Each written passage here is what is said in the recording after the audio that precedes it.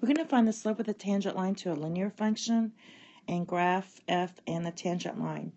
The previous two videos I did were finding the slope of the tangent line to quadratic functions, and the other one was to cubic functions.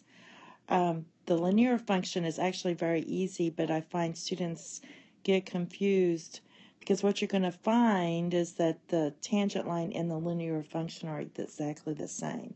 So again, we're using our formula, our slope formula for tangent, and we're going to put the slope in our point slope form, and these are the two linear equations I'm going to do.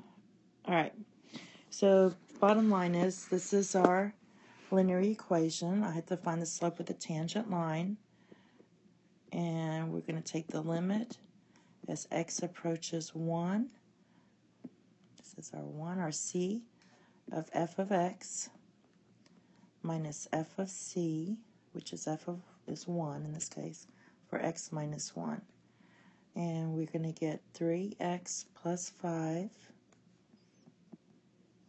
Supposed to always write this down. 3x plus 5 minus 1, which is 8, right? All right, whoopsie, sorry. So we're going to get all over x minus 1.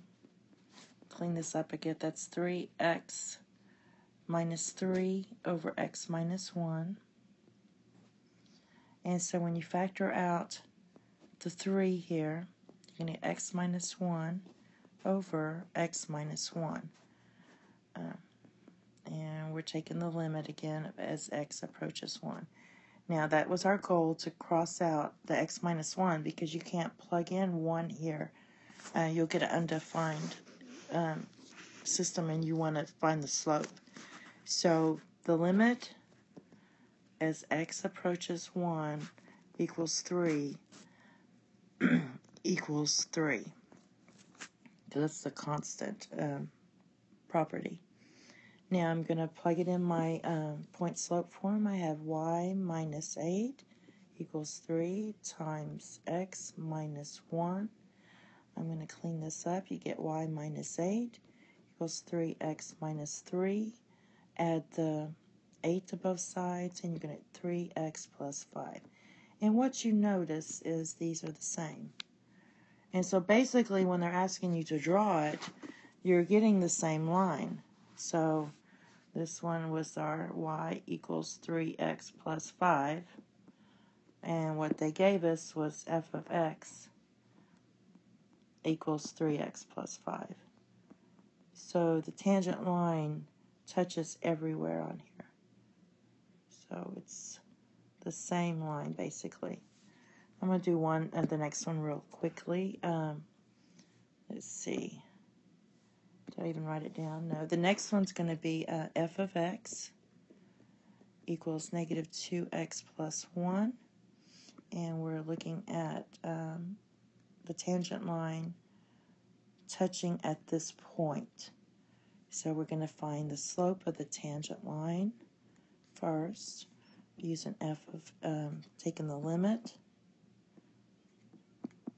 as x approaches negative 1 of f of x minus f of negative 1 over x minus a negative 1. So that gives us the limit as x approaches negative 1 of f of x, which is negative 2x plus 1, minus, and you plug in negative 1, and you're going to get 2 plus 1 is 3. So minus 3, and this is going to be x plus 1. So we get the limit as x approaches negative 1, and we get negative 2x minus 2 for x plus 1. I'm going to quickly factor out a negative 2 using the highest common factor or the greatest common factor. So our limit as x approaches negative 1 is 2, so therefore that's our slope. So I'm going to write y minus 3 equals negative 2 times x plus 1 in this case. Clean it up. Y minus 3 equals negative 2x minus 2. You can add 3. So I'm adding 3 to both sides. and you get y equals negative 2x plus 1.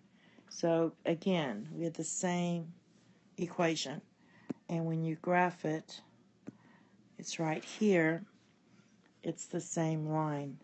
So it's y equals negative 2x plus 1.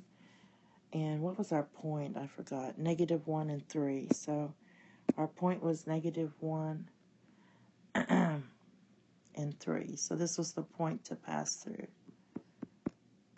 And that is all. I do suggest you watch the videos on finding the tangent line to a quadratic and the tangent line to a cubic function.